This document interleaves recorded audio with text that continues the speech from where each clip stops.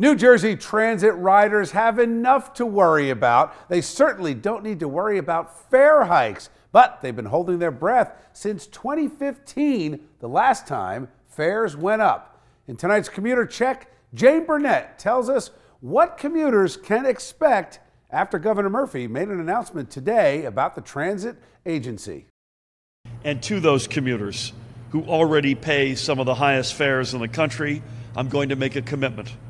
The budget I propose the legislature next month for fiscal year 2021 will be our third budget in a row introduced with no fare hike for NJ Transit commuters. Again, that's third in a row, no fare hike for NJ Transit commuters.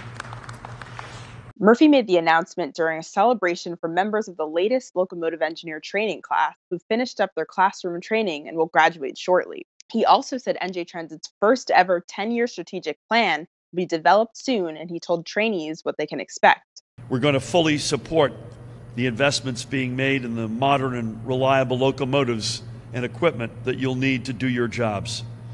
And in return, I ask you to do your part in creating a new culture of success. When the 7 trainees honored today graduate, 169 new engineers will have started at NJ Transit since late 2018. It's not bad news, but it's not necessarily good news. So there's no fare hike, but they still got to wait for the big unveiling of the 10-year plan, and who knows when and what that's going to be all about and how they're going to pay for it.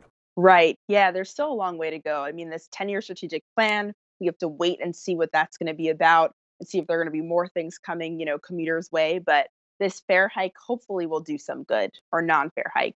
All right. Thank you, Jane. Listen, we're going to check in with you a little bit later in the show. Something about soulmates? Yeah, fun new poll coming out.